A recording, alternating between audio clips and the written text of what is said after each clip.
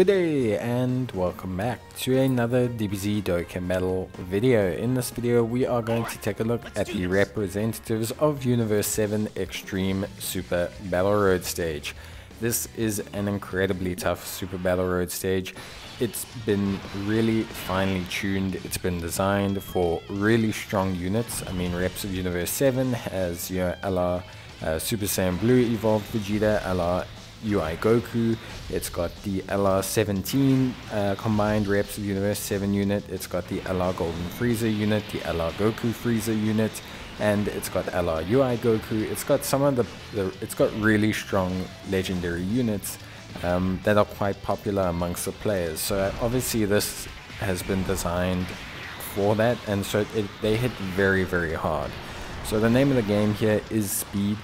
Speed is the #1 process to beating the stage, and a little bit of control alongside that. So what I've done, I don't have UI Goku, I don't have LR SSBE Vegeta, I don't have any of those units, so I've had to design my team completely around this.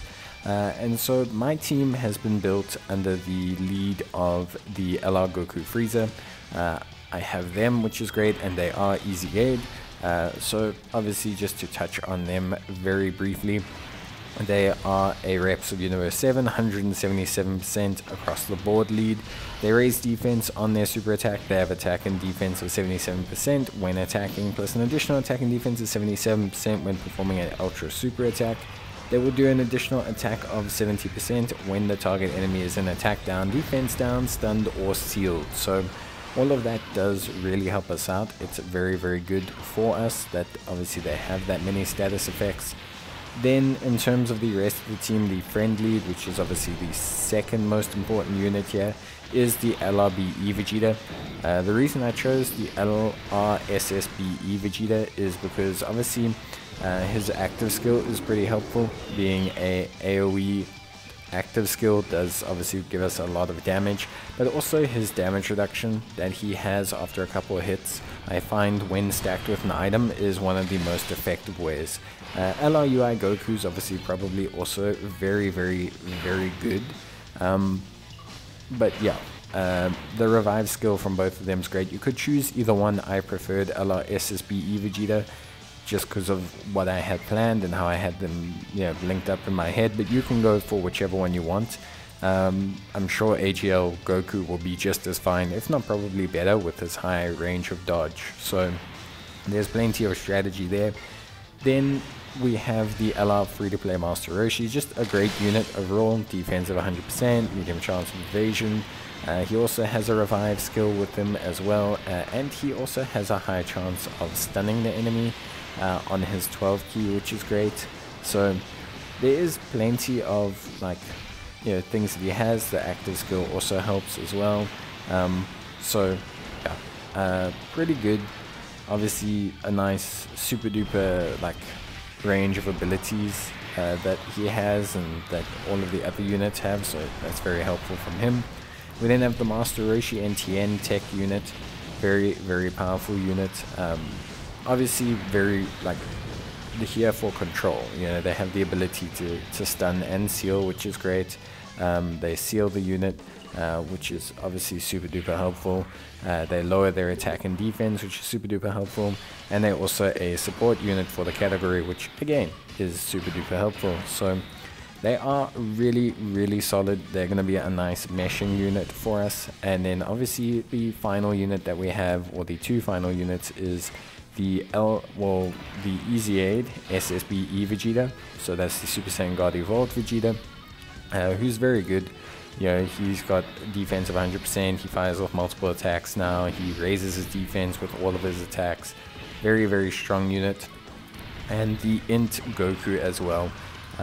Again, just a very, very simple, very good unit to use. He transforms when below 50%. He gives you that full turn of evasion, and he also does a lot of damage himself. So he's very good. He's a super solid unit, and overall the team is very well organized. One of the gimmicks to the team that I am running, which might surprise people, is the SS God Goku, the Kaioken Goku. So why I'm running him is the active skill. Basically, when our health is below a certain threshold, we're going to be able to use the Spirit Bomb, which does insane amounts of damage to begin with, but then also increases everyone's attack, which is also ridiculous. So it's really going to come in handy, and it's a very good tool, and it's one of the very few strategy, well, not few but it's a very powerful strategy when you utilize it correctly. But yeah, beyond that, this team runs pretty smoothly. There's nothing too wrong with the team, it's just the stage itself is very, very hard hitting. Like, it's designed for units that have the ability to crit on every hit and have 70% evasion and like 40% damage reduction for the most part. So it's a very tough stage, you know, it's designed around this, and it even gives you rainbow versions of the LRs to utilize. Like I said, I'm using Vegeta. I find Vegeta to be the best, but as I mentioned before, you know, you could technically use whichever one you feel like, you know, you want to use. Me personally, I think Vegeta's the best. I wanted to use Vegeta. That was just something I thought would work well in a strategy. If I did get to the situation, I could use his active skill, which would help me deal out damage, and that's kind of why I went with it. And I could possibly combo it with Goku's active skill, which would obviously also help as well. Of course, not necessarily entirely true, didn't really happen as I planned there, but there's a lot of combos you can do like that with the Universe 7 active skills. There are so many active skills, you know, UI Goku has it, the Blue Boys have it, you know, the Kaioken Goku Vegeta duo card, Vegeta SSPE has it, and so there's a lot of active skills that you can actually utilize, you know, to kind of control how things plan out, which I think is very, very, very impressive. So that's one of the strategies you can utilize. As you can see here, trying to focus down units, the ones I don't have stunned. Also got very lucky with evading the attack there, which basically saves the run, because we would have definitely been put in a tight situation, yeah, if I want to put things lightly. Also got lucky here with the crit as well. This crit did help out tremendously because obviously it meant that we killed her, which prevented any damage at the end, which did help us a lot. And then now you get to see the benefits of the active skill itself.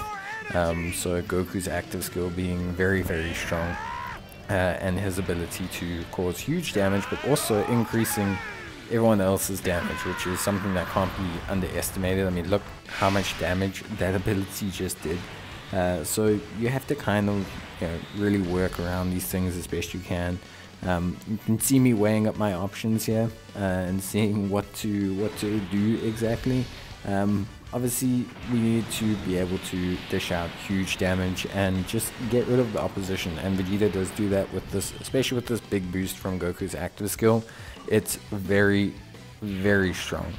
So now all of a sudden he's dishing out huge damage, and the premise was now here to activate some items and then use those items to kind of retain my health to a certain extent, like to leave my health at the threshold and kind of quickly get rid of, you know, some of the opposition, and hopefully be able to just eliminate them and then regain control of the fight. And that's kind of the idea that I'm going with here.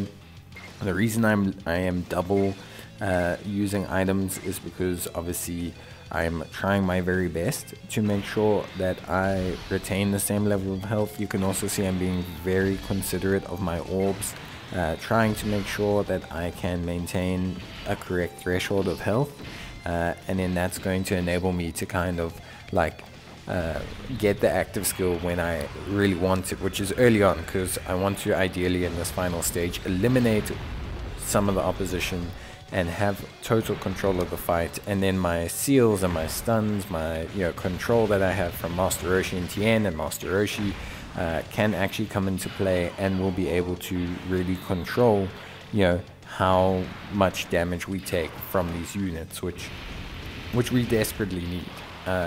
It's a very, very hard event. So Goku doing some good damage, very solid damage. As you can see, we've done some good damage to Dbz as well, which is very helpful. And at this point, things are going well. Master Roshi is going to be able to, again, really help us out with sealing up, the topo, which is great. And then actually we get pretty fortunate here in that Dbz lands a super attack on Master Roshi, which is what actually pushes us into the threshold required to activate Goku's active skill, which is exactly what we wanted at this time. So Goku getting his active skill, again, super duper helpful, and we end up with the perfect lineup actually in this second rotation here. So Goku's active skill, like I mentioned, does huge damage, and we have two items active, so we got double layers of protection. And you can see here, I'm even going to use a Ghost Usher to completely skip this turn so we can just get the full damage. Like, I'm being ultra careful just off of the premise that Vegeta might still get super attacked and we might still take too much damage with how low our health threshold is. So you can see how crazy careful I'm being, even with the Dokkan attack, even with everything. I'd rather be full up on health, do huge damage, and be able to utilize the active skill. It's very, very, very very, very, very crazy from that point of view. So it's pretty nuts, basically, to say, like, we'd rather just do that. So yeah, that's how crazy the stage is, though. Like, it's that difficult. So everything went well to plan. This honestly took me about 3 or 4 tries, I will be honest. I had to think of the exact right team to kind of take things on. Originally I went in just on the premise of just trying to like brute force my way through. It didn't really work. This team seemed to work a lot better. I came in with the strategy, thought things out, double used my items, just started off strong from the bat, and everything seems to have gone fine. I changed some items up as well, used a Ghost Usher instead so I could keep my health threshold a bit lower, and yeah, everything worked out fine. So that's it from me, guys. Hope you enjoyed the video. If you did, leave a like, and I'll see you next time. Bye!